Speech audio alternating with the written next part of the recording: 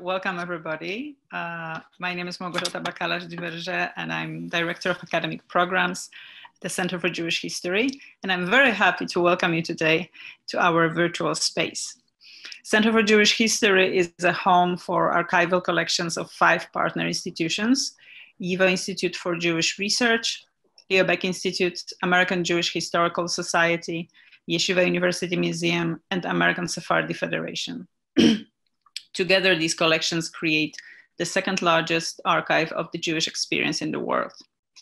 Over the last 20 years, the center has been also aspiring to be an intellectual home for exchanges and ideas, scholarship, creative practice, and groundbreaking encounters that are inspired and informed by these archival collections. Today, we end the 2020 spring semester of academic programs at the center with a very special conversation that stems out of and celebrates the newly released book, Rescue the Surviving Souls, the Great Jewish Refugee Crisis, and the 17th century by Adam Teller. You can tell I'm very excited about that. It's a special occasion to celebrate, as the book, already widely acclaimed, marks a new fundamental reference point to scholars of transnational early modern Jewish history, refugee experience, and complex consequences of displacement for the years to come.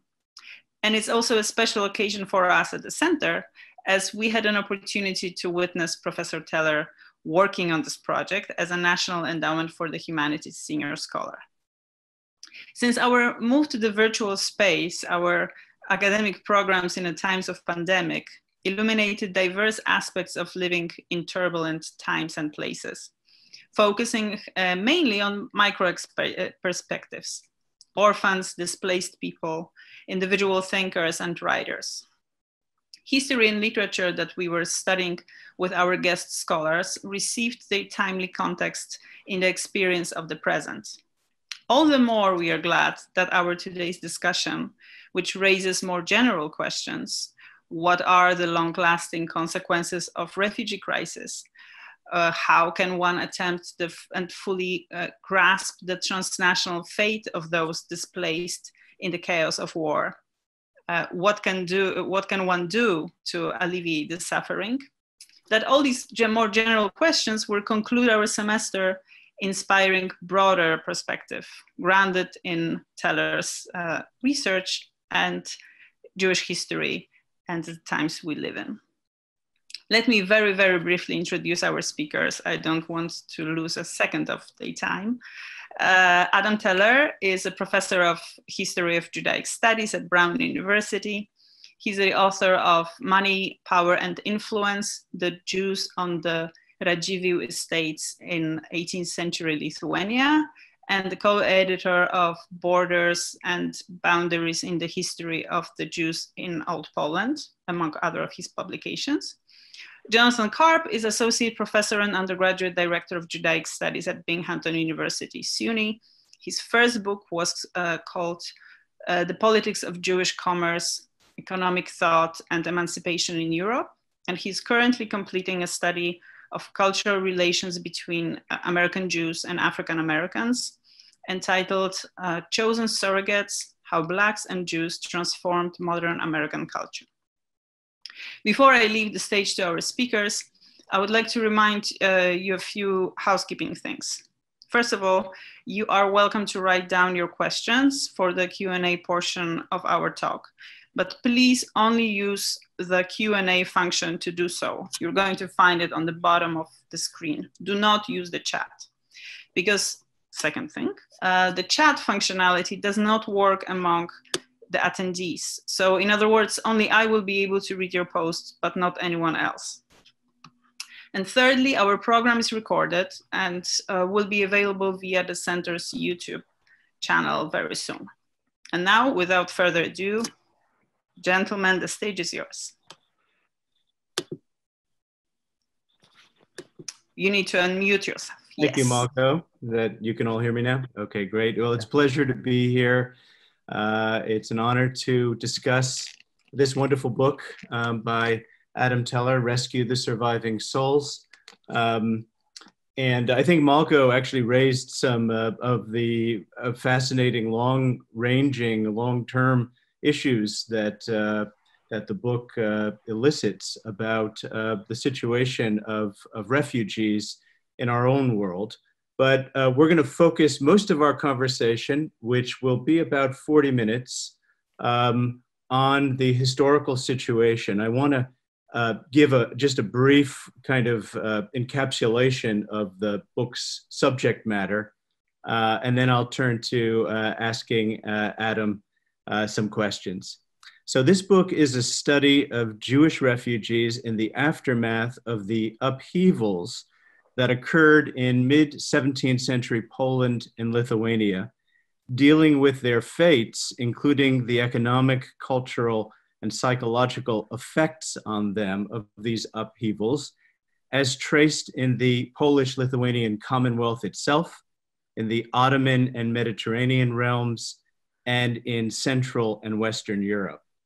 It is the first comprehensive, one might say, transnational or even global study of this major episode in early modern Jewish history. So, Adam, congratulations on a magnificent achievement,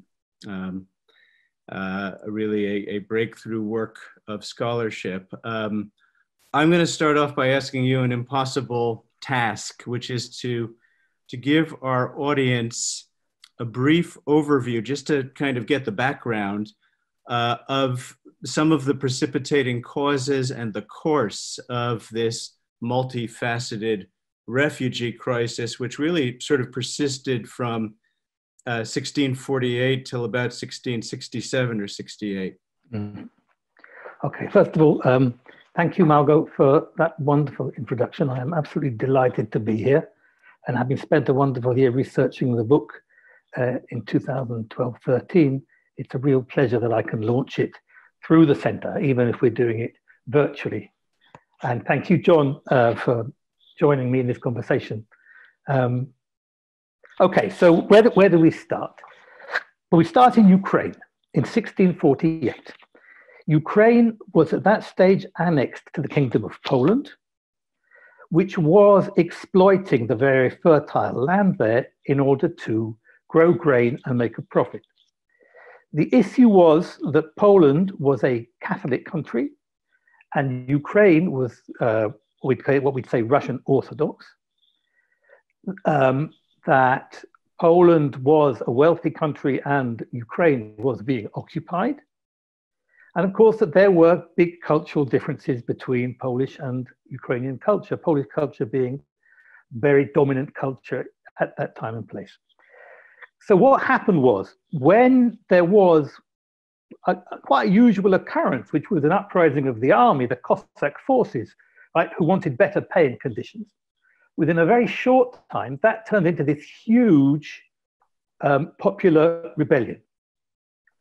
And since the Jews were helping the Poles, particularly the Polish noblemen, control Ukraine and were acting as their agents on the ground, the Jews became one of the key targets of this uprising. Right? And it was an uprising of amazing force that took town after town, right, and that swept the whole region. So many Jews were killed. People argue about the numbers endlessly. But if you look at it in terms of percentage, it looks that about 1/3 of the Jewish population was killed. And at least another third fled. They fled before the army. They were trying to find a place of safety. They knew that if they stayed and were caught, they'd be massacred. And so you have this first wave of refugees, which is internal to Eastern Europe. Some just stay in Ukraine, some go northwards to Lithuania, and some go westwards into Poland proper. That wasn't the end of the story, however, because as part of their rebellion, the Cossacks were in league with another group, the Tatars, Muslim forces from the Crimean Peninsula. And the Tatars made their living from slaving. They'd been slaving in Eastern Europe for over a century. And they took thousands of slaves each year. But in 1648, they began taking Jews as slaves. And so you see thousands of Jews captured by these forces and then shipped to Istanbul, where they were sold as slaves. They were put on the slave market and sold. That rebellion lasted about 6 years and cost Poland a lot in overcoming it. So much so that following it, two of Russia's neighbors, great powers of the day, Russia and Sweden, thought they'd be able to invade, right, and cut off bits of Poland for themselves. Russia, of course, came from the east, right, into Lithuania, which was then sort of united with Poland. And they began also to take town after town. They targeted the Jews, the worst case being a huge massacre of Jews in Lublin, because already they'd got into Poland itself, in the fall of 1655. By this time, however, the Jews were better at running away. Once they knew that the Russians were coming, whole communities would organize together, right, and try and find places of safety. Of course, in some cases, people went on their own. But it's quite remarkable you see communities organizing together. Where did they go? Some went north to the Baltic coast, and then they took ship and they went to Hamburg or Amsterdam. And some just fled westwards into Poland. In fact, a lot of them got caught up in Lublin. So they were caught up twice in this fighting. The other aspect of this, which is interesting, is that the Russian forces captured Jews and then took them into the Russian interior, where they sold them as slaves. They sold them as, yes, captive slaves. And those Jews were transported sometimes out of Russia. So we know that in the 1650s, there is a colony of Polish Jews, or even more than one, of Polish Jews in Iran, right, where they've been sold and they're waiting to try and ransom themselves to get out and come home. The third problem, the third wave of refugees, comes the next year, starting in 1655, where Sweden invades from the north, very successfully. It takes Great Poland, and then it takes Warsaw, and then it takes the ancient capital of Krakow. It targets the Jews, but once again, the Jews are ahead of them. The Jews have organized and they're fleeing westwards into the Holy Roman Empire, into German lands. But the situation got even worse when the Poles reorganized. They had a guerrilla war to drive the Swedes out. And in that war, the Jews were a major target. Hundreds were killed and many, many more fled westwards. So in these three wars, you can see sort of a number of different waves of refugees and what they like to call forced migrations of different kinds. And altogether, my guess is there are probably about 30,000 involved in it. Now, in today's terms, that doesn't sound very much, but in 17th century terms, that is a very large population. That's kind of, I think, the background to what we're talking about. Thank you. Thank you. So I want to begin by talking about violence and trauma. The book isn't primarily about the Khmelnytsky uprising, the anti-Jewish violence that occurs in that immediate situation of the uprising, or the subsequent invasions by Russia and Sweden. Nevertheless, there is a considerable, as you've already suggested, amount of violence that Jews suffer and longer-term trauma. But the book is primarily a book about refugees, as we've already said, and therefore it is, in a sense, a book about flight. And there's a passage that, if you don't mind, I'd like to read, a short passage on page 34, which is written by Nathan Hanover, who is one of the primary sources, perhaps the single major source for the Khmelnytsky events themselves, uprising and their effects on Jews themselves. And I'm starting in the middle of the page. He describes escape, and he says, immediately indescribable panic and confusion seized the Jews.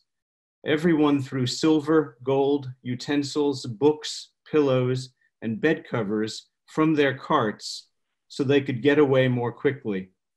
The field was cluttered with gold, silver, and clothes, but no Jew stopped to take them.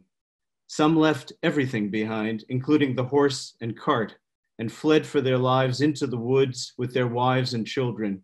Many women and men who had taken their children by the hand let go of them in the panic. there's so much that is brought to light or suggested in that brief statement. I know this wasn't the universal experience. You've already said that there were Jewish communities that were better prepared for the crisis and were able to plan, and this is a description of panic and flight. But perhaps you can elaborate on what is suggested there. So what we tend to think about when we think about the uprising is the number of dead and the violence that kills people. And of course, that's a very significant topic. I'm running it down in any way. But I was interested in the survivors. I was interested in the people who ran away. And what they took with them when they ran away was not their possessions, right? Which you can see here. They had to leave their possessions behind in one way or another. What they took with them were their experiences. And being a refugee is, among other things, dealing with the experience of flight, which can be horrifying and terrible and traumatic. I have another text, if you'll allow me to read another text about trauma from one of the later flights. And it reads as follows. I remained alone, languishing with a broken leg, lame and crippled, when God destroyed the Polish and Lithuanian communities. Everything I valued was taken from me. All my wealth and possessions, my family, 2 little girls murdered as martyrs, and the holy books I had written. In fear, I thought, I have been cut off from the land of the living, for I had been tossed into the open road, defiled and filthy, rolling in the blood of murdered martyrs who had given up their souls to die.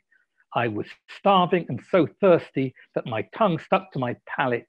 Naked I was and barefoot, even bare buttocks. When was that written, Adam? That was written, it was written in about 1670, and it happened in about 1655. And I think that's important. These are the experiences that the refugees took with them. They are traumatized by this. When I talk about trauma, I'm not talking about literary trauma or cultural trauma. I'm talking about psychological trauma. Not that we can, of course, do any diagnosis. We can't diagnose PTSD. That can't be done. But these people are clearly traumatized. And if we want to understand refugees and refugee crises, we have to understand trauma. And in doing that, we have to understand the individual. It's so easy to look at the numbers. I'm looking at 30,000 today. We begin looking at hundreds of thousands or millions of refugees. But that is to miss, I think, a crucial point. Each of those hundreds of thousands is a person with experiences. And if we want to understand what's going on, we can't avoid looking at their experiences. So that's what I did. I tried to understand how trauma worked, what it meant for the people, not just while they were fleeing, but while they were reconstructing their lives. And I think dealing with trauma is a key point, not just in this period of Jewish history, but in Jewish history in general, right? From time to time in Jewish history, the Jews suffer various setbacks, right? Massacres, expulsions, and so on. And this is always studied, and we know exactly when these happened. But what we don't know is what the long-term consequences of these were. And what we don't know is how it was that the Jews managed to recover time after time after time. So one of the pieces of research I did here was to try to see how Polish Jews in Poland actually recovered from trauma. And I found a number of interesting ways that common to Jewish culture, but when you think of it in terms of trauma, show a really intuitive understanding of what to do. So for example, they set up a special day of memory, right, on the 20th of Sivan. You would go into synagogue, they'd say special prayers, right, which contained kind of stylized descriptions of what happened. It was a moment for communities to come together, to embrace the traumatized survivors and allow them to include their experiences in the normal flow of life. That's a key way of getting over trauma, trying to reintegrate it into life. And the Jews did it quite naturally. Another interesting thing they did was to deal with the problem of vengeance. Vengeance is a very negative feeling. But the Jews in Poland sublimated it in two important ways. In the prayers, they suggested that the vengeance for what was done to them was in God's hands, and he would visit it on the evil, right, at the end of time, the day of judgment. On the other hand, when they made a great effort to take murderers to court, they sued them, right? They took them to court. And those cases were also called vengeance, nikama. And so what the Jews are doing is taking this sense of we need vengeance and sublimating it in much more positive ways, whether it's spiritual or legal. And that, I think, is one of the key ways in which Polish Jews were able to overcome the terrible trauma that they suffered. And that's part of the story I'm telling. I'd like to pick up on a couple of the points that you just made. First, I think that many in the audience may be surprised to know that Polish Jews were able at times to seek retribution through legal means against non-Jews in Polish courts. You described that. And so I don't know how frequent it was, but it was available at times. A second point that you make is that, that the effort to memorialize, to commemorate, was always in tension with traditional liturgical practices of Ashkenazi Jews. So there was an effort, for instance, to persuade famous Rabbi Yom Tov Lipman Heller to produce or write a lamentation that would memorialize these events. And initially, if I recall the story correctly, he sort of assimilated them into what one might say were standard liturgies that went back to the medieval crusade persecutions. But the communities insisted that he say something specific about their experience and not just generic suffering. This episode clearly was not simply assigned to the normal course of events that Jews suffer and God visits his retribution on his people, but he will redeem them.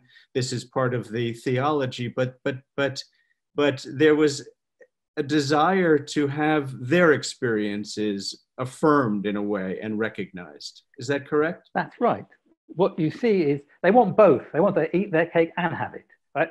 They're very interested in having their experience put into the line of Jewish suffering going back to the medieval period and blood libels and so on. They want to be part of that because that puts them in relationship with God, as you said, God and his people, and retribution and redemption and so on.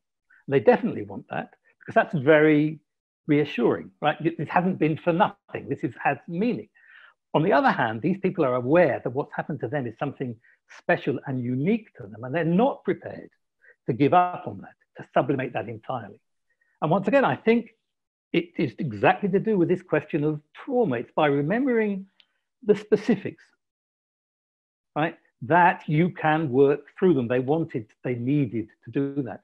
And when the rabbi wrote this very bland, generic piece, they just went back to him and said, we're sorry, we don't accept this. You have to write a proper one, right? And he didn't want to. He tried to weasel out of it a little bit. In the end, he had to give in. There must have been a lot of pressure on the ground for him to do it. Go on. There's one other aspect of this that I thought was fascinating, which is what we today might think of as survivor guilt. Because I committed these personal sins, God wreaked vengeance on the entire Jewish community.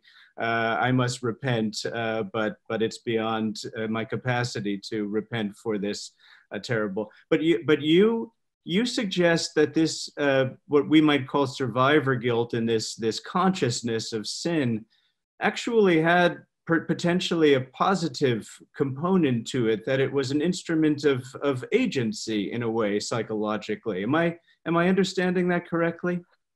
Well, in some senses, when somebody imagines that it is his or her sin that has caused the terrible crisis and caused the suffering, they psychologically transform themselves from being a poor victim swept up in events bigger than them and suffering terrible suffering, and all of a sudden they become central actors in the drama, right? And that is psychologically a very important moment, right? Because, as I said, these people are all in one way or another struggling with their trauma, with their loss of self. And this is one way in which they could get it back. And you see it in all kinds of different ways. People, sexual sins that have been committed suddenly become the cause of this violence. Tavern keepers who fail to keep Shabbat properly suddenly become the reason that this all happened. But it's all part of the same desire not to be a victim. They didn't want to be a victim. Thank you. I think we'll push on because there's so much to talk about in so little time, but you already referred to the Tatars capturing large numbers of refugees and transporting them mostly to Istanbul, where they would be put on the slave market. And a lot of these chapters dealing with captivity deal with the efforts of the communities in Istanbul and elsewhere in the Ottoman and Sephardi Mediterranean worlds to redeem these captives, to free them, and fulfill the mitzvah of Pidyon Shvuim. And what struck me in reading it was that the problem, the numbers, although we don't have a firm grasp of numbers, they were certainly in the thousands of those who were brought to the slave market to be either sold to a master or redeemed. The community of Istanbul in particular, but also the other communities to which Istanbul appealed, made remarkable, almost superhuman efforts, it seemed to me, to redeem these Jews, these Polish Jews, these Lithuanian Jews. So that raises a number of questions. First of all, why was this particular mitzvah so monumental to them? Second, how did they actually go about trying to raise the funds, if you can explain it, encapsulate it fairly briefly, to accomplish this? And then third, to what extent were they actually successful in their efforts? Okay. Well, first of all, Pidyon Shvuim, ransoming captives, is a major commandment, a major mitzvah, and that is codified by Maimonides, by the Rambam, who says it's even more important than the mitzvah of communal charity. He was living in medieval Egypt. He himself was deeply engaged in redeeming captives. And so it actually takes a central importance. It is preserving the community, because if you're sold as a slave or as a captive, then there's a good chance you'll be forced to convert and leave the Jewish community. And this has to be stopped at all costs. It's self-preservation. In the actual environment we're talking about, the Eastern Mediterranean, so between Italy and Turkey, what we'd say today, Pidyon Shvuim was already a major issue because it was a part of the Mediterranean that was infested with pirates who would capture ships and people on ships, right, and sell them for slaves. It's a different kind of slavery from what we're used to. It's called captive slavery, right? So these people are captured and made to work, but the goal is not to exploit their labor until they die, but to exploit their labor until they are redeemed. So it's a slightly different kind of slavery than what we're used to seeing here in America. The issue was that to ransom a captive cost about a month's wages for a skilled craftsman. It's a huge amount of money. And if you have this enormous wave of thousands of Jews on the market, in order to ransom them, in order to keep this mitzvah, you're going to need huge amounts of money. And Istanbul found itself in an incredible crisis, really from the get-go, right? And is writing desperately to all kinds. He's writing to Venice, which is a major community. It writes to some communities in Poland.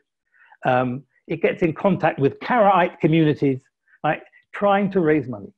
More than that, we know that the women of Istanbul actually sold their jewelry in order to raise money, in order to ransom the Jews. And what's remarkable is, as you said, all of those Jews, right, in the Eastern Mediterranean, in Venice, are Sephardi Jews. And there is a big cultural gap between them and the Ashkenazi Jews. They don't speak the same language. They don't dress the same way. They have different customs, religious customs. I mean, there's a lot in common, but they are differentiated. And the Sephardi Jews could well have said, yes, there is a mitzvah of pidyon shurim, but that belongs to the Ashkenazi, an Ashkenazic problem, and we're not interested. But they didn't. This is one of the, I think, the first times that that wall is broken down. And they say, no, these are our brothers, and we are responsible for them. And so what comes into play is an astonishing philanthropic network that had been developed to deal with the issue of the pirates, which was not unimportant, but relatively minor compared to the slaves, in which communities, Sephardic communities across the Eastern Mediterranean, so you from Damascus, Cairo, Salonika, Venice, Istanbul, right, they're all in contact, and they're all part of a philanthropic network that raises money in order to ransom slaves, ransom captive slaves. And so this network isn't created in 1648, but it sort of suddenly takes on this enormous importance because of the dimensions of the crisis it had to deal with. And so what's created a much closer contact between these Sephardi communities in this attempt to save the Ashkenazi Jews who are being put on the market. The Jews of Istanbul, who are very soon out of money, send their own emissary, a man called David Carcassonne. He goes to Venice, right, and then he gets sent around the network to raise money. So it's not just Italy, he gets to Hamburg, he gets to Amsterdam, trying to raise money with not terribly great success, but he does that. And so this network sort of swings into action in a very significant way. And that's going to have long-term repercussions, I think. Well, I'd like to pick up on that because there were times when I got the sense that the problem was so overwhelming and so multifaceted because they're not just dealing with ransoming captives in Istanbul, but they're also dealing with individuals who are appealing for their help. They're dealing with communities in Poland and Lithuania who are trying to rebuild and who are appealing for their help. The calls for assistance are coming from every direction. And so sometimes I got the impression that it was beyond their capacity to such an extent to deal with that it led to a fragmentation of the philanthropic network.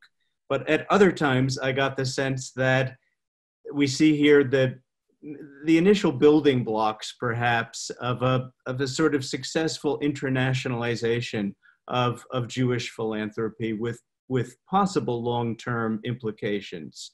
Can you tell us where you fall on that spectrum? Okay. So first of all, you're right. That the demands on this philanthropic system were huge, right? Not just, as you said, not just the slaves. There are communities that have been destroyed that are asking for money to rebuild.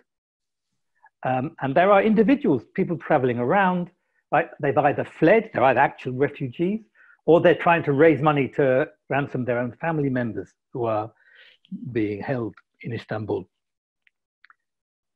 And there isn't enough money to go around. And that's absolutely clear, right? almost none of these people are actually turned away entirely.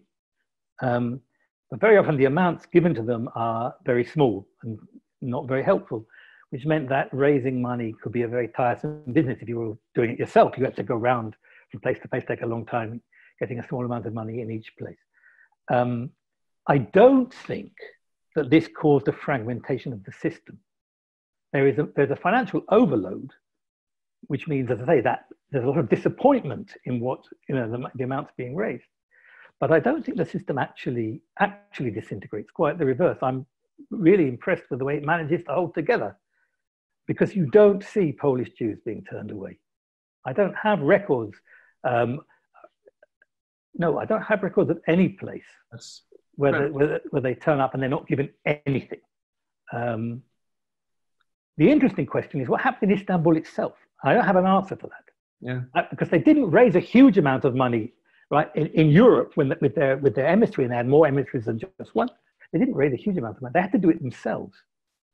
And I just don't know where that money came from. But this doesn't lead to the significant augmentation of the Ashkenazic community in Istanbul, because these Ashkenazim either can't be redeemed, they are redeemed for the most part, or can't go home, which is another issue that we'll talk about in a moment.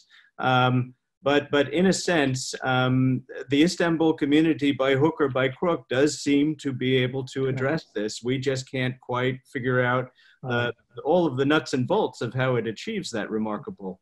Yeah, I have a source written by a non-Jewish French observer in Istanbul in the late 60s. And he writes absolutely, I mean, he knew the Jewish community. He was very interested in the Sabbatean Messianic movement. He knew Jews. And he writes absolutely clearly that the Jews ransomed everybody. So it's not that they didn't. They did.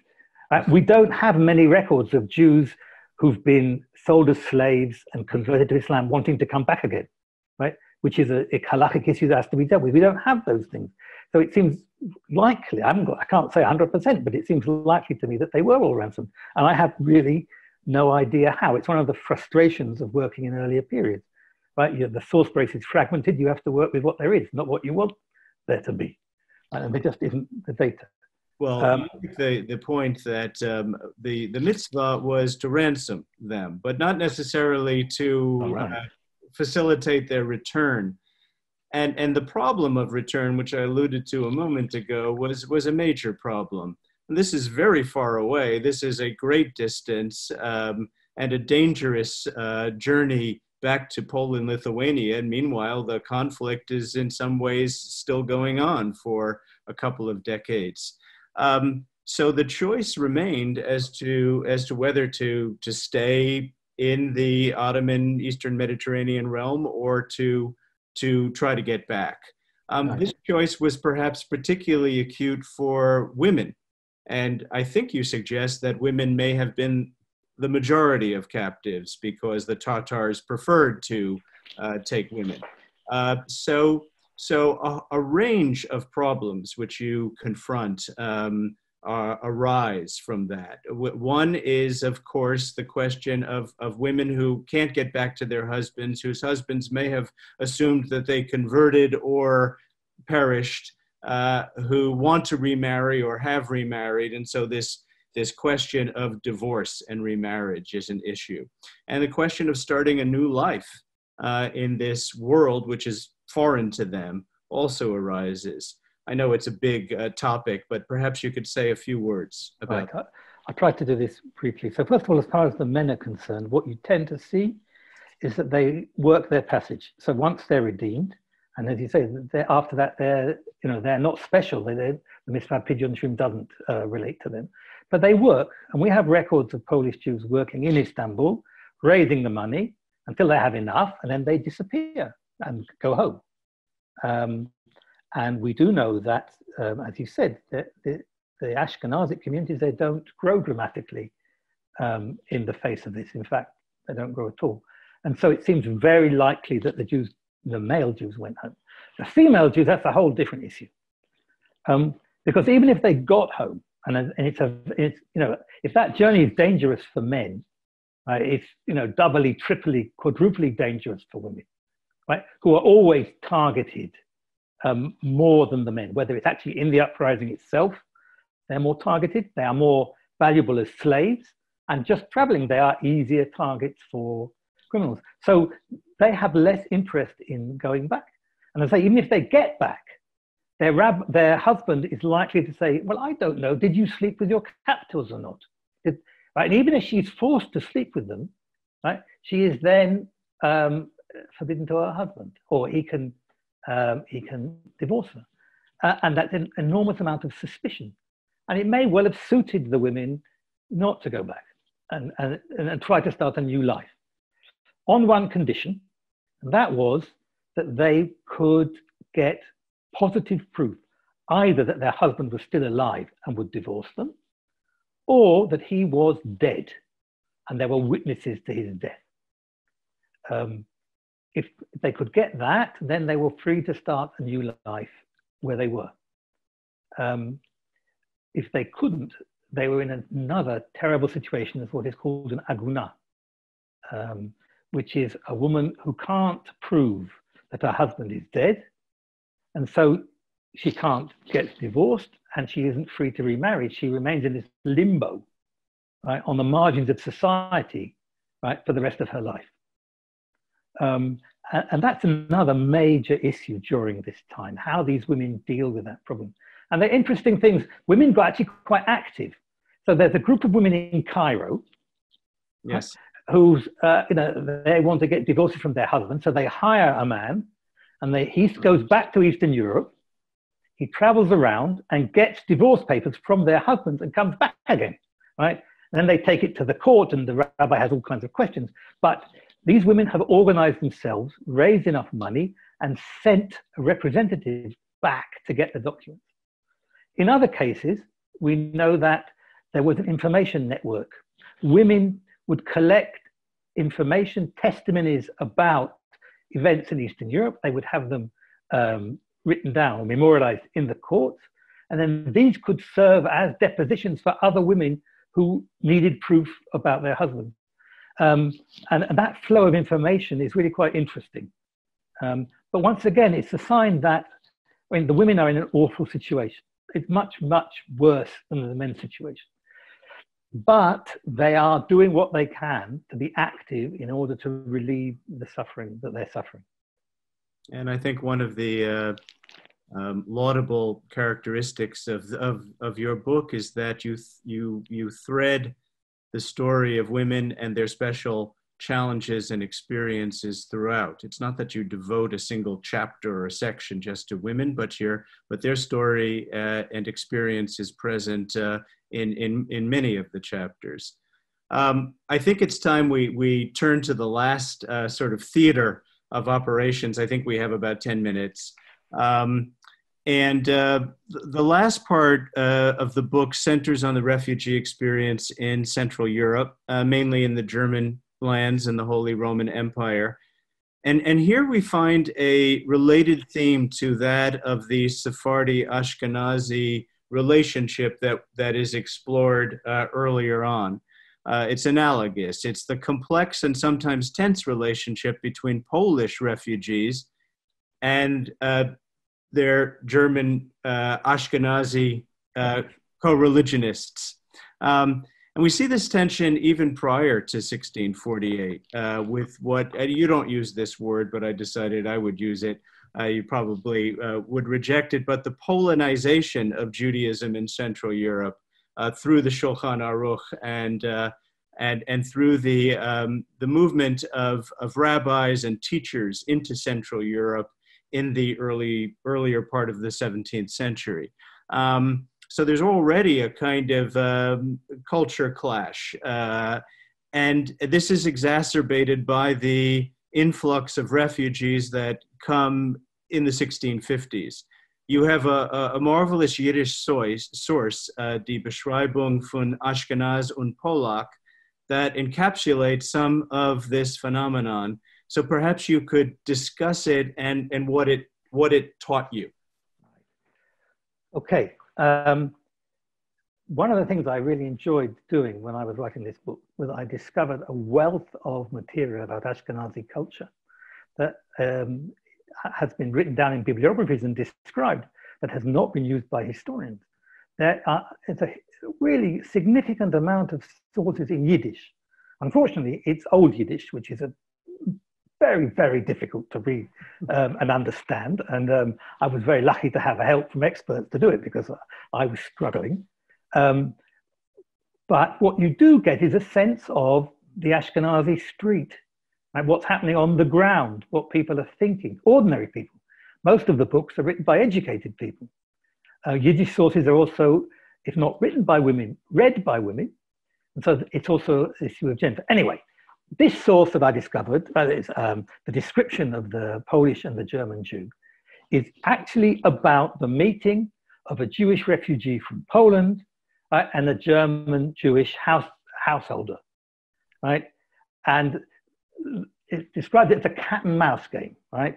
The Polish Jew wants help, and the German Jew doesn't want to give it to him, right? And they're suspicious of each other, right? The German Jew sees the Pole's clothes and his hat and his long beard as uncouth, whereas the Polish Jew sees the German's beard, you know, his little goatee type beard, as being not Jewish. And so it's a kind of satirical look at those tensions that develop. Now, the tensions were real. I mean, satire doesn't work unless there's something to be satirized. What had happened was that German Jewry in the previous period, up till 1648, had been going through one of the worst periods in its existence. In the previous century, there'd been a number of expulsions, or previous 2 centuries. So the numbers weren't great. The major communities, there were only 2 or 3 left. And to add on to that, they'd just gone through the 30 Years' War, which ended in 1648. And that's a very poor community. And all of a sudden, you know, hundreds of Jews start turning up and demanding help. Polish Jews felt entitled.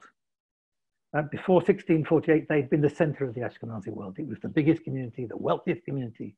The great yeshivas were there. It had helped German Jewry during the 30 Years' War. It'd given them money, taken the children in. So they came in the 1650s and said, well, here we are.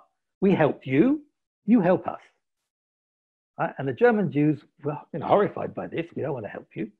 We haven't got the money to help you. And who else do you think you are, right? You know, German Jews had a sense of who they were. And so this tension, and it actually is tangible, and you see it in a lot of sources. Right? The feeling amongst the German Jews that the Polish Jews are somehow untrustworthy, criminal, and a really bad group of people. While I say that the Polish Jews look down on the German Jews as ignoramuses and uncultured. How does this play out? What's important?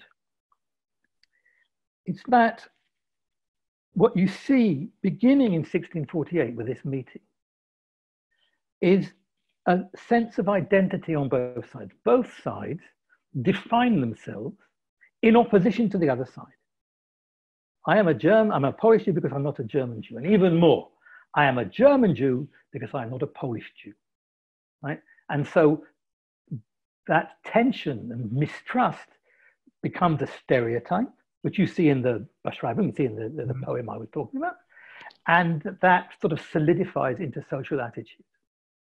So that this meeting of German and Polish Jews is the beginning of the development of concepts that we see later in the 19th and 20th century, of the Ostjude, the Eastern European Jew as being the wrong kind of Jew, not the right kind of Jew. We're the right kind of Jew. And so this is, I think, one of the long-term consequences, that tension is brought to the surface, right? And it solidifies, and it becomes part of the creation of what we know today as German Jewry. That's just to add on one last point, and that is demographics. Yeah. German Jewry was a small group. As the refugees came, and then other Jews came in their wake, it gave them a demographic boost. And so German Jewry actually grew physically because of the influx of the Polish Jews, right, who assimilated within a generation or two, and then themselves became German Jews. Sorry, John.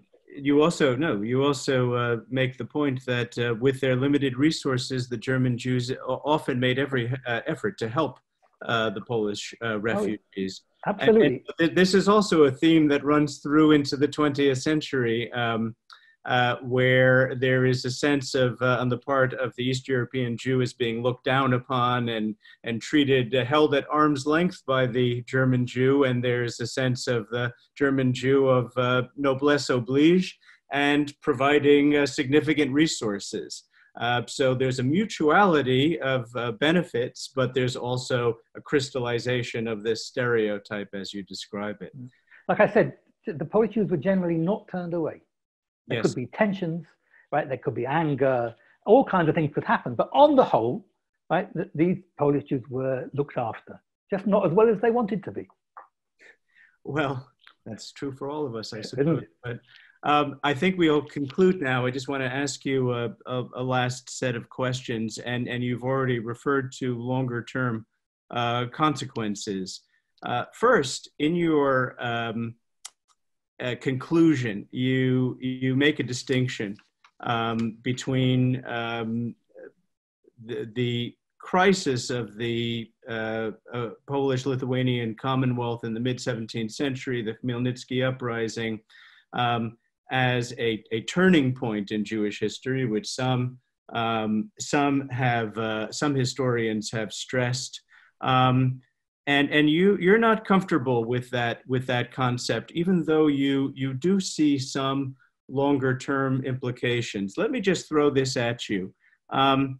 Is there a case to be made that in a way that the transformation wrought by the crisis was less real than apparent? And what I mean is, well, there's a wonderful quote I actually have here, Isaac Bashevis Singer's Satan and Gore, which opens with a description, I think, drawn from Hanover of the massacres, but then quickly moves on to talk about the aftermath. And he says, it is the way of the world that in time everything reverts to what it has been.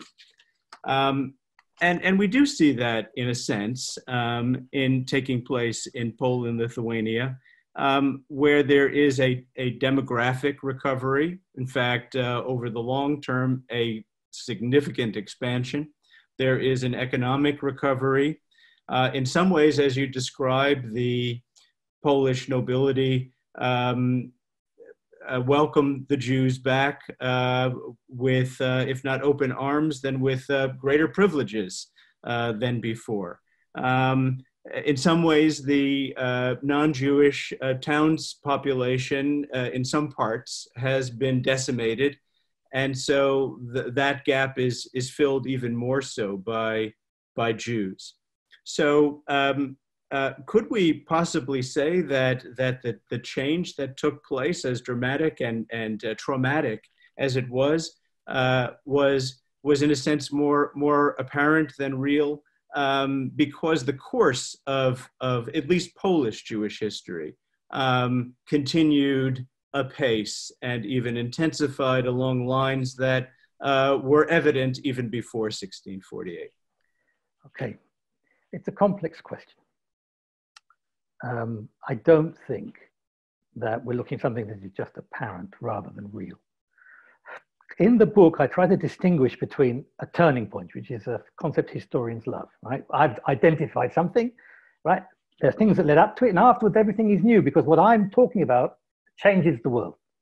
History doesn't work like that. It just doesn't, right? What happens usually is that things happen, and as you move beyond the crisis, there's much continuity and a certain amount of change. And the change is quite often predicated on what had come before as well. So it's not a 90-degree, so I'm going to turn right and move in a different direction. It's a 30-degree. But a 30-degree deviation, as it goes on, becomes greater and greater. And so what I saw in this phenomenon was exactly that. Right? What came before? I mean, as you say, the Jews had their relationship with the nobleman. There were ransoming efforts before 1648.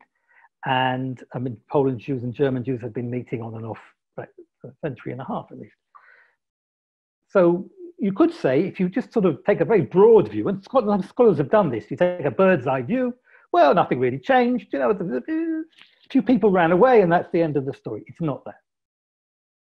What happened was that the experience of these people and the experience of the people that helped them, right, came together to create new conditions. It's not a transformation. You're right, there is a lot of continuity. But what it is reshaping. It's like a kaleidoscope. All the bits of the kaleidoscope are there, but you have to turn it to get the picture that you get. And that's what happened here. And I mean, you talk about the Polish Jews recovering. That wasn't obvious. I mean, today we think it's obvious, right? Because by the time you get to the end of the 17th century, the Polish Jews are, as I wrote in my first book, the Polish Jews are flourishing and they're doing extremely well. That's not obvious. I mean, that wasn't, didn't have to be that way. They'd just gone through 20 years, right, of murder, mayhem, and flight. It was their way of dealing with that experience that allowed them to reshape their communities, right? And so that when economic opportunities did crop up in the later period, they could take advantage of them. And it's the same in the Mediterranean. Right? Those connections that are created, right? They were there before, but they take on a kind of immediacy and an urgency and a strength, which means that they continue to exist. And I have a chapter, in one of the chapters of the book, I talk about the spread of the Sabbatean movement, the false messianic movement around Shabbatai Tzvi.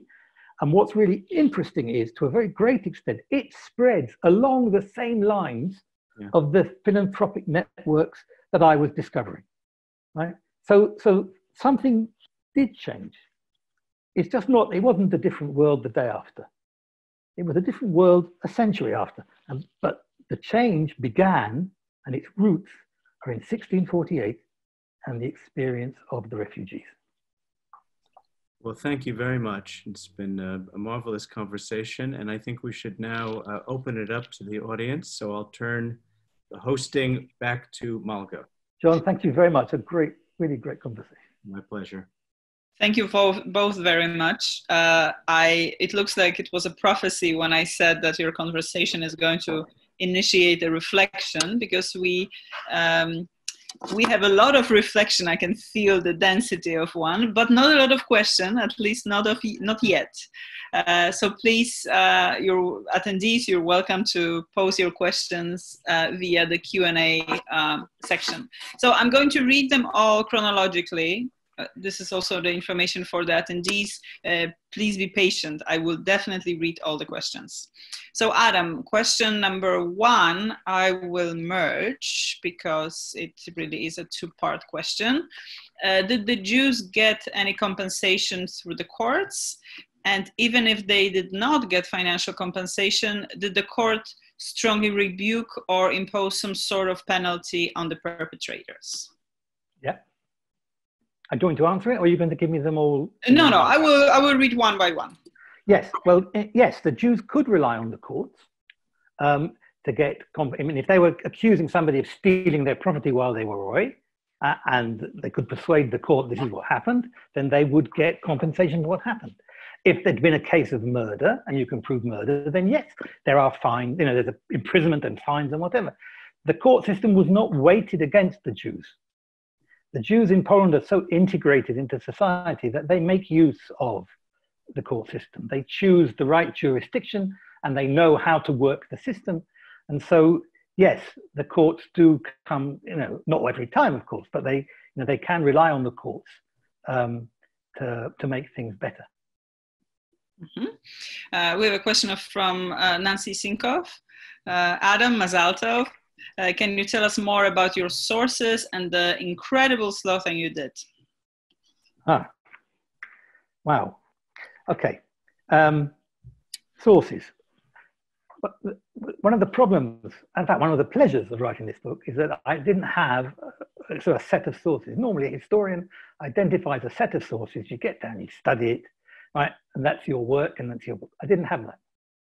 What happened was I started doing a little project about ransoming, and I suddenly realized that there's more material here than meets the eye.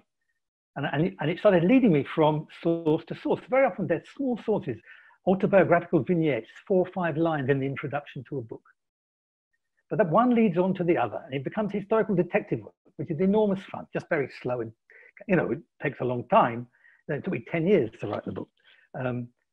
But it's a lot of fun, right? And then you discover that there are materials written by non-Jews, and then I discovered the Yiddish sources.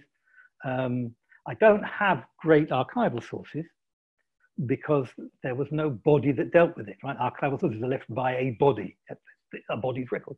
There was no body, Jewish or non-Jewish, that dealt with it. So it really is a mosaic of little pieces that I discovered over 10 years, and that I stuck them together, right, to make the book as it was. So, I mean, the autobiographical vignettes are incredible because they're first-hand retellings of what happened. I mean, for all the problems that first-hand retellings have, there are so many of them. It's quite remarkable how many are left. Dozens, if not hundreds, are there to be found. And I sort of got a sense. I could look in the bibliography and say, you know what, this is a book that's going to have one in it, right? And I would go and check on it. And the other thing was wonderful about this was that I could get all the material on my computer. If I'd written this book 20 years ago, I would still be traveling around Europe and looking for libraries where there's one copy of one book. When I was doing this piece of research, I just sat in front of the computer. I wanted a book, click, there it is. Astonishing. I mean, really astonishing. That's part of the new world in which we do live. So that, one of the other things that also I like very much, working in the center, I was using the YIVO store, the sources from YIVO, which is one of the partners there. And the Dubnov collection. Dubnov was a great Jewish historian. Well, Dubnov had a whole network of people who would send him material. They would look around their communities and they'd find a document or they'd find a reference and they'd write it down and send it to Dubnov. And all that material is saved in the Dubnov archive. So I went to the Dubnov archive and found this material. And it was like I had my own team of researchers, right? Going through the destroyed communities of Eastern Europe, finding me material. It was an astonishing, not transnational, it's trans-chronological feeling, right? That people living before the Holocaust were sending me material that I could use to write the book. It is fascinating indeed. Could Adam talk about the rise of the Mochichim in the process of survival guilt? Rise of? Mochichim. Ah, Mochichim. Rise of Mochichim. I'm not sure I talk about a rise of Mochichim, but they did play. I mean, there's this question that troubles Polish Jews, right? Who's responsible for that? Why did this happen? Right? And as I said, a lot of people psychologically try to make themselves the victims, but people slightly higher up in the spiritual hierarchy were trying to put together a sort of more theological approach. And you do see amongst preachers and mochichim attempts to say who's responsible. But what's interesting is that they can't agree on it. Right? You have some, I mean, it's a big problem ascribing responsibility to the survivors, even as guilty as they feel. But if you ascribe to them guilt, then you're making them responsible for what happened to their loved ones, and that is not acceptable. And so they had to find ways of expressing this. And I think Hanover says, and he didn't make it up, he's quoting from the sources, says, we are punished, the righteous in the generation are punished for the sins of the wicked, right? So, we are righteous and somebody wicked did it. And others did try to ascribe guilt. As I said, there was this question of keeping Shabbat. Did the Jews keep Shabbat properly? There was the question of connections between Jews and non-Jews in the villages. All kinds of issues arose that some of the preachers tried to ascribe to Polish Jews, but in fact, that wasn't successful. They couldn't come to any agreement. So you have various sermons which include this stuff, but there's no agreement. The agreement comes, I think, in what we talked about, the day of memorialization. That's what brought the Jews together, and that is perhaps less theological. I mean, it's a theological element than it is social. It's in the public sphere, right? The day of memorial. That's something people can unite around, and they can unite around this tension between it happened to us and it's part of a long-term suffering of the Jews. Interestingly, some rabbis tried to write new verses for Maoz Tzur, the hymn we sing on Hanukkah, which each verse of which talks about, you know, the sufferings of the Jews, and they wanted to add a new one for 1648, right? What we suffered. That didn't work either. But the memorialization effort, that was what brought the Jews together, and the attempts to ascribe guilt were not successful. I feel like I'm reading the missing chapter of Yerushalmi's Zachor when listening to you. Next question. Do those who express the feeling that they were the cause of the catastrophe vow to themselves or in a public way to change their behavior? Are there major changes in the community because of repentance behavior after the catastrophe? People who take it upon themselves are generally looking for punishment. They do want to change, but they want to be punished. They want it coming from outside. I think they want that validation. The internal validation isn't strong. They want external validation. So I think there's less of that. So can you read the question again? Because I've missed part of it. Sure, I already moved it. So do those who express the feeling that they were the cause of the catastrophe vow to themselves or in a public way to change their behavior? Are there major changes in the community because of repentance behavior after the catastrophe? Not directly. What happens, and one of the complicating factors in this research is, while this is going on, you have the outburst of the Messianic movement around Shabbatai Tzvi. And it's in the wake of that, which comes straight on the heels of 1648, more or less, that you do see this great wave of repentance among Jews, right? And an interest in Kabbalah. And it's really hard to distinguish between whether that's survivor guilt, right? People who are trying to work through what had happened in 1648, or whether this is really part of the Messianic a revival and then disappointment. Shabbatai Tzvi was well aware of what happened in 1648. He talks about it. And he ascribes parts of his messianism to it. Even more interestingly, he actually married a refugee, a Polish Jewish refugee, French woman called Sarah. I think it's Sarah, the daughter of Meir, but I can't remember now offhand. She ends up on the margins of society in Livorno, which is a port city in Italy. He hears about her, brings her to Cairo and marries her. So he's well aware of 1648, and for him, 1648 is really meaningful. So I can't distinguish. I mean, there is this wave of repentance in the later 17th century, but I can't put my finger exactly on which of those two or what's the balance between those two in creating it. Maybe I could jump in for just 1 second, because one of the key components that we didn't have time to talk about, but we've alluded to a couple of times, is the relationship between 1648 and Sabbatean, the Sabbatean movement. And famously, Gershom Scholem had rejected this connection as really causative precisely because he saw it as essentially a local event. What your book shows is that it's the farthest thing from a local event, that its repercussions are felt throughout the Jewish world. So perhaps you could just say a word about your intervention in that long-standing debate.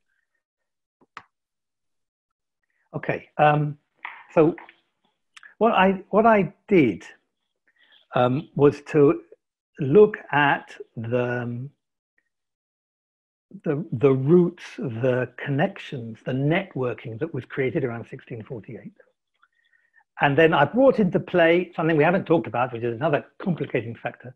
There is a second philanthropic network working in parallel, which is the network that supported the Jews in the land of Israel. And those two networks were in tension. And so what I discovered was that Jewish Kabbalists, the Jews of Istanbul sent Polish Jews to raise, the Jews of the land of Israel sent Polish Jews to raise money for the land of Israel, which was suffering because its income from Eastern Europe had dried up. And that these Jews began to make new connections with Messianic Christians in Europe. I'm not going to go into all the details. It caused an enormous stir in Jerusalem, and at the center of that stir, you know, the concern about the connection with the non-Jews in Europe was the Rabbi Yaakov Hagiz and his star pupil Nathan, who becomes known later as Nathan of Gaza. And so Nathan of Gaza is a child of 1648. He's brought up in the post-1648 world. And so when he starts to work on Shabtai Tzvi, he knows, he can see. His father actually was one of these emissaries that traveled around. He was able to grasp the importance of that network and bring it into play for Sabbatianism. And so it works both ways. It works at the beginning because the events and their consequences were indeed trans-regional. I mean, enormously trans-regional. And on the other hand, the network that was sort of galvanized to deal with it was that which Nathan of Gaza. I've got so many Nathans in this book, if you mind. Nathan of Gaza used in order to help the Sabbatian movement become the movement that it came. And I think that is not a vision that has been seen before. People are very interested in the theology of Shabtai Tzvi for very, very good reasons. But there's a huge social, economic history that needs to be told. And I didn't tell it, but at least I'm able to say that I know it should be told. So it's always the first step. Well, you mainly answered the following question, which was asked by Glenn. Can you address the link to Sabbatianism assumed by Zinger? So maybe you want to add the Zingers, Bashevitz Zingers take on that. I'm not sure. I think. I'm happy to talk to Glenn about this privately. I think it'll be more confusing than it will be enlightening at this stage. But we definitely have covered Sabbatianism sufficiently, so I'm happy as an audience. Next question, are there any first-person records of the time period written by one of the women who were captured? Or are the extant records all written by men of the time? I have very few first-hand records written by women. It's one of the major sadnesses of the text. What I do have are depositions in rabbinic courts, because this question of agunot, of wives who need to prove that their husband is dead, and they go to court and they bring depositions and they will tell their story to the court. Those are what I have. They're not literary compositions. They're not entirely. They're depositions in courts. And you do hear a certain amount of the woman's voice from there. But it's a major drawback in all kinds of history, right? And the further back you go, the more difficult it is to hear the woman's voice. And you're very often reading against the grain in order to get to women's experience, which is key. You can't understand, violence and flight are also gendered experiences. And if you don't work that out, then you can't really understand what's happening. Women played key roles amongst the refugees in terms of they would help with the income. They played key roles amongst the people who helped them because they were the ones who would give the immediate aid to refugees as they came in. So women are playing all kinds of different roles in this, as I say, but without hearing their voices. I guess I had forgotten the most famous Ashkenazi Jewish woman, which is Glickl of Hamelin, and she has a very, very short text because to Altona, where she lived, a boatload of Jewish refugees from Vilnius came, some of whom were sick. Her father put them up in his house, in the attic, where the women, Glickl, her sister, her mother, her grandmother, looked after them. Unfortunately, they were sick, and so Glickl got sick, but in fact, her grandmother got sick and died. So that is a first-hand account, and that actually opens our understanding of women as givers of aid, and bravely doing it for that matter. I mean, in difficult circumstances. There is one, the best women's source I have, is to do with the question of what's happening in the land of Israel. Remember, I talked about women being proactive in trying to deal with their situation. Well, in the land of Israel, when the money dried up, there was the male treasurers of the community did not give the aid money to the women. It had other issues it had to deal with, serious issues. But in fact, there was an outbreak of starvation. 400 women died. And they were really upset that there was money, whatever money was coming in wasn't coming to them. And so they did something unheard of before, and again, actually since, sadly, at least till the modern period. They organized together. They hired an emissary, a man called Shmuel Levy of Frankfurt. They gave him a letter and sent him to the Ashkenazi world and said, you talk to the women. This is a letter in Yiddish from women to women. You tell them to donate money to us and to write on the donation that it is for the women of Jerusalem, right? So that when it gets sent, the men aren't going to put their hands on it and take it away from us. It's indirectly connected with the topic of the book, but I think it's directly relevant to this question of women were not passive agents, women were active agents. And we have to look for their agency. Sadly, the idea of creating a woman's philanthropic network, right, from Ashkenaz to the land of Israel, didn't come to anything. It's a huge step to take in an early modern patriarchal society. But the fact that they just considered it and acted towards it, I think is remarkable in and of itself. And we have the letter that they wrote because Shmuel Halevi was sensible enough to have it printed.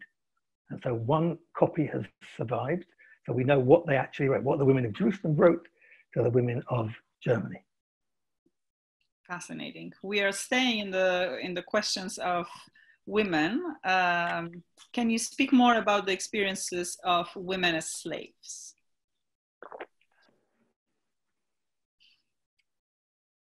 In a word, no. I hate saying no. Okay, the women's experience enslaving, that I can talk about. As slaves, that's more difficult. Young, beautiful women got the best prices on the slave market. And so they were the ones who were targeted by the Tatars in Ukraine. I mean, they took men as well. You take young men because young men can also work and have a value. But it's the women who have the value. I have a wonderful source, one of these depositions written by a man who says they wanted to break up his family. They were taking his mother and sister away and they were going to leave him behind.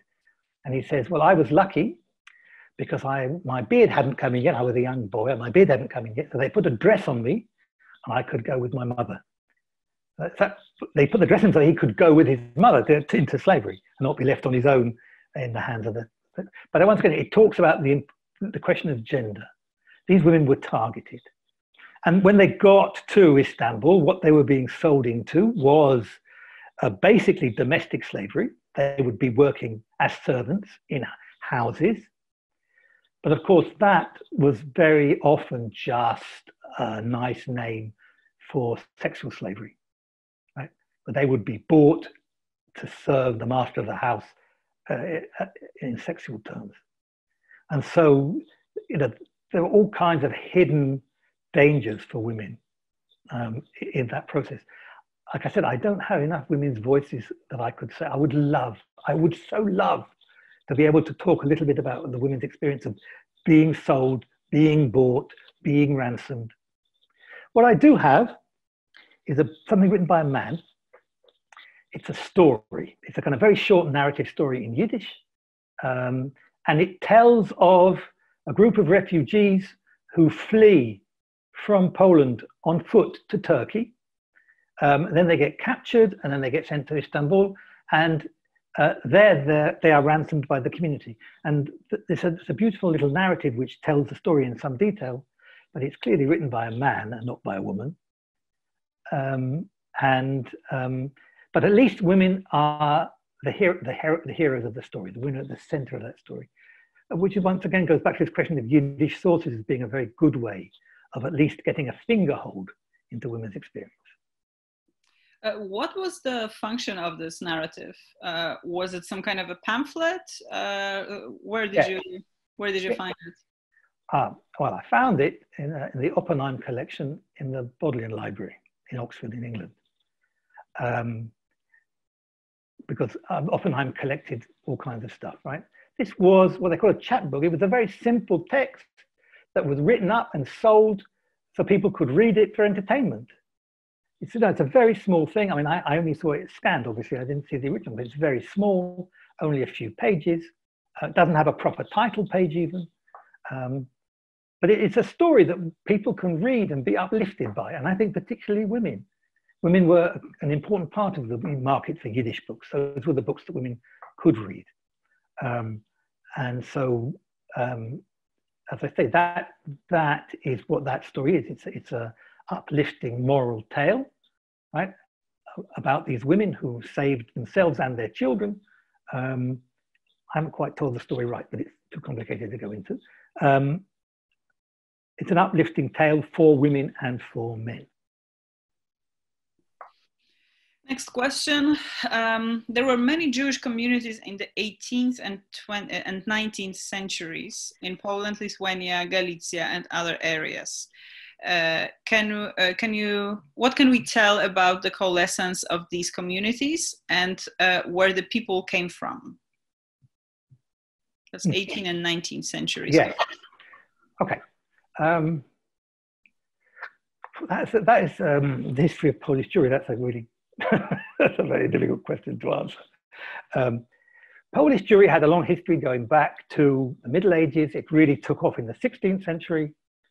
It hit this major crisis in the mid-17th century, but managed to overcome it. Following that, we see that the Jews are positioned economically to work with the nobility more and more. And the nobility found new towns because they want to make money from them, and they bring Jews in as townspeople. And so there is this kind of expansion of Jewish settlement, particularly in the eastern regions of Poland and in Lithuania in the 18th and into the 19th century. But these, I mean, in this period, they are really mostly Polish Jews. You're not seeing much migration from west to east. Migration from west to east is basically medieval. It continues, I mean, one historian said it continues up to 1648, and in 1648, the direction changed. Instead of having migration from west to east, after 1648, all of the migration is from east to west.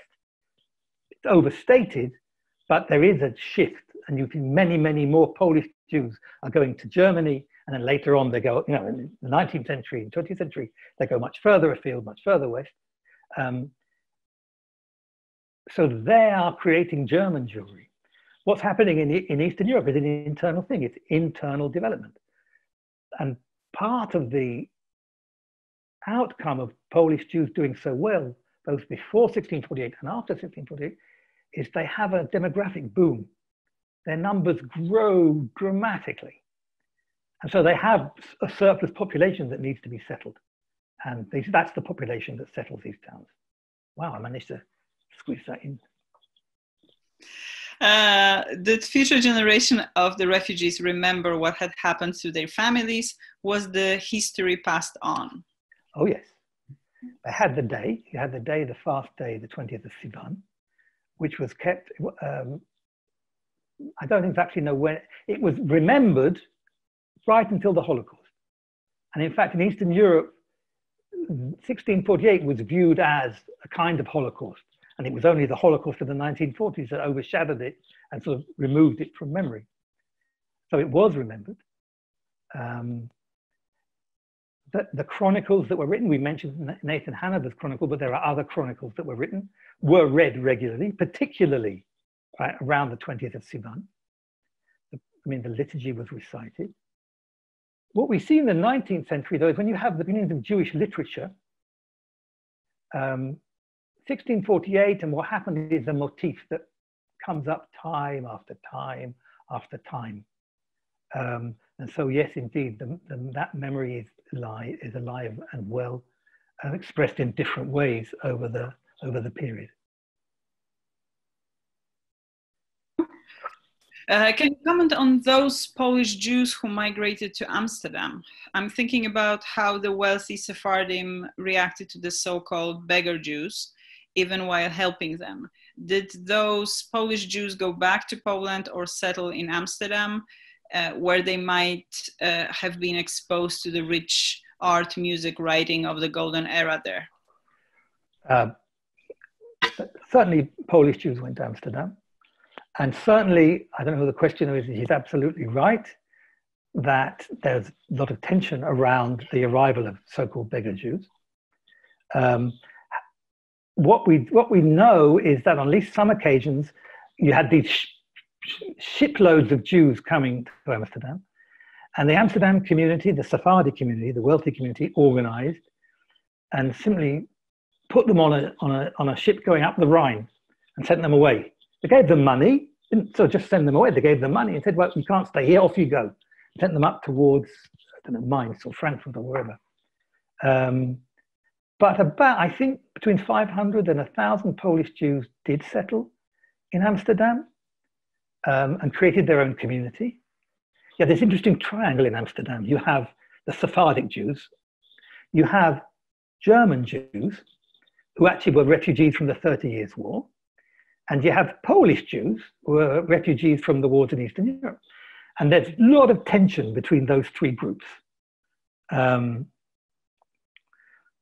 German Jews and the Polish Jews don't hit it off at all.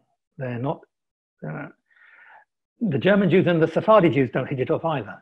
So the Sephardi Jews make a deal with the Polish Jews against the German Jews, right? And then later on, the German Jews, it gets more complicated. It's a story that rolls on and on. Were the Ashkenazi Jews deeply influenced by the artistic cultural movements of 17th century Amsterdam? I'm doubtful. I mean, there's always a certain amount of osmosis. But refugee communities are, it isn't how, neither Ashkenazi communities in general nor refugee communities in particular don't really work like that. So they would have been in it, but not of it.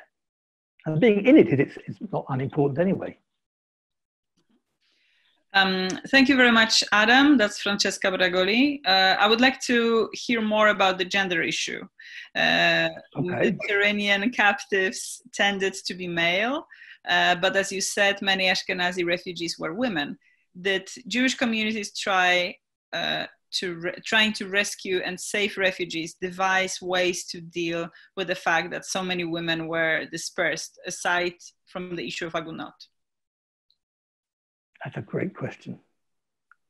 That's a wonderful question. And that's all I can say about it. I don't have any, I have really, you know, I just don't know enough to be able to answer it. And it's very frustrating. And in particularly on women's issues, it is so frustrating. But I'm trying to rack my brains to think of any source I had that will talk about differential ransoming or differential treatment of refugees. No, that's very difficult. One thing so the only thing I can say, so I talked about that story. Remember the story in Yiddish of the women refugees who end up in Amsterdam, end up in Istanbul. But at the end of that story, the writer says, how did we, we had to find out amongst the inter-temple Jews had to find out amongst all the refugees who were the Jews. And so he said you had to know if they could recite Psalms, they could recite the Shema, or if they were good people. I'm paraphrasing. And those, being good people is obviously just words. It's very hard to prove you're a good person or prove you're not a good person. What I found interesting in that text, in a story that was all about women, was that the identification was done for men. Knowing Psalms and reciting the prayers, those are things that men did.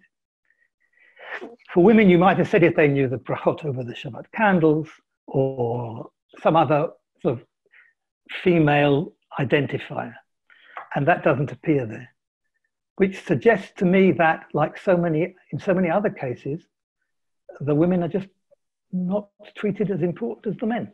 The effort is made for the men, and the women, and they're not left behind, and I'm sure they're ransomed and saved. And it's just not that important. It's not that worth paying attention to. I'm sorry that I can't say any more than that. Okay. In the era you discuss, were there deliberate efforts to preserve these stories for the future, other than in liturgy and formal rituals, in the same ways as we see during World War II? Okay. What we do have, we have chronicles. So 5 or 6 men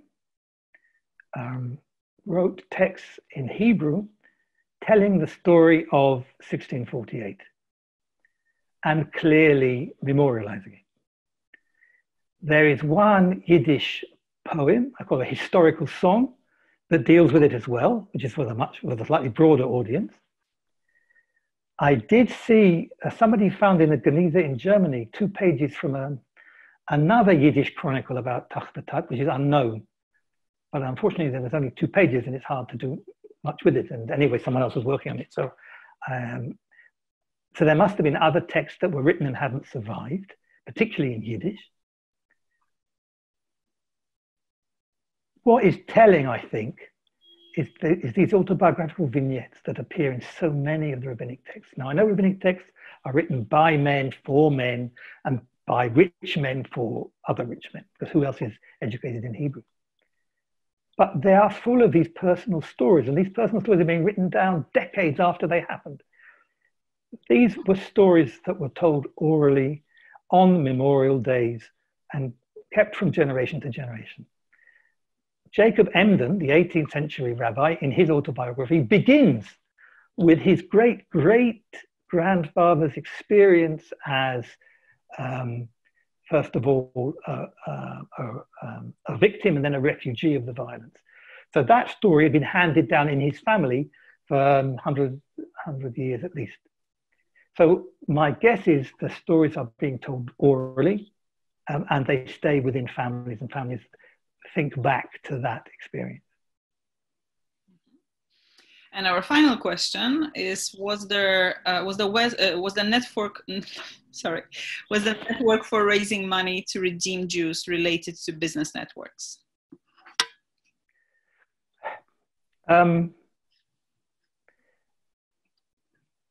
Not really. I mean, clearly, rich Jews are in contact with rich Jews, and you use those business networks. But these are networks that are made by two, at least they're sort of curated by 2 or 3 rabbinic figures in Venice. Venice is the hub of that. And they are making the connections with the communities, often with wealthy Jews in those communities, but also with rabbis in communities. And so they would be alongside, but not the same as. The question of Pidyon Shvuim actually, though, has a business aspect to it. At least one scholar has argued that the importance of rescuing Jews from pirates in the early modern Mediterranean and the amount of money that Jews were prepared to invest in this actually functioned as a kind of maritime insurance. You knew that if you were going to do business and you were going on a ship, that and things went really badly, somebody would, you'd be ransomed and you could be saved. It's an interesting argument. It can't be proved one way or the other. But that's, I think, the strongest business connection. Mm. Fascinating. Thank you very much, Adam. Thank you very much, Jonathan. That was our last question for today. This was a wonderful discussion. As a host, I need to make 2 announcements. One is that I hope that all the attendees know, and I'm just reminding it, that if you would like to get the book, you can, thanks to the generosity of Princeton University Press, you can get it at a special price using the special code. So please do that. Special code is on your website. Yes. And the second announcement is that within a week we will be able to post this program on our YouTube channel, and I will make sure that you will all receive an email for that. And finally, as you know, this was a program that was a free program. If you would like to support the Center for Jewish History in these dark times and in the better times to come as well, you can donate by going to our website and just pressing the button. This is how easy it is. We would be very grateful for that, and more able to continue organizing fascinating and inspiring meetings like the one that we witnessed today. Thank you again very much. I guess I should wish you good summer, whatever that summer will mean for us this year. And I hope to see you and to see our participants in person at the Center for Jewish History in the fall semester. Thank you very much. Have a good night. Thank you, Margot.